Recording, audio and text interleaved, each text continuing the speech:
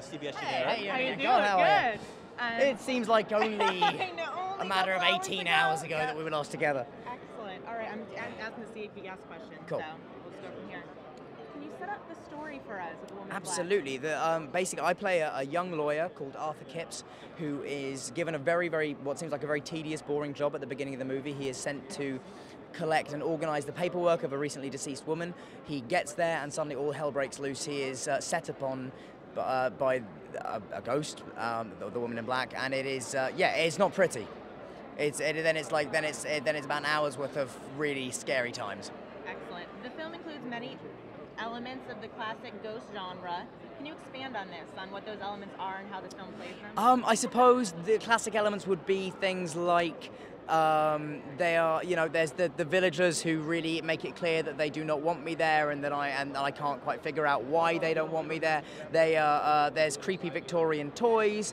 There's a haunted house, obviously. What else have we got? Loads of other stuff that's really scary. How are the scares in a ghost story different than the scares in like a bloody, gory film? Oh, because these scares are all about what you don't see, and it's about the 99% of any scare is in the anticipation of it and in the suspense. And James Watkins, our director, takes a lot of time to build up that tension, build up that suspense, so that when those jump moments come, your body is kind of ready for them. Audiences seem to come out of this movie talking about how much fun they've had. Yeah. What is it about a good, scary movie that's so much fun? I think it's because when you scream and when you get really scared, you are completely unself-conscious for a second, and you look like an idiot, basically, and we all do, and there's no shame in it. And so I think it's the moment, like after the scare, everyone kind of looks around and realizes that they all looked a bit silly and laugh with each other, and it is nice to be scared, particularly if you go.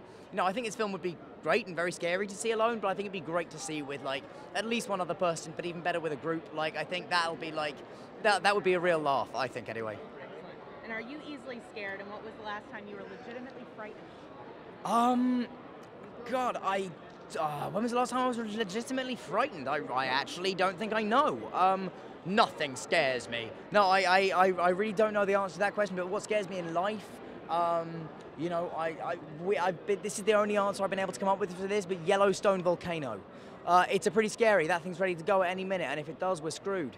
So, yeah, that's what scares me. Okay, great.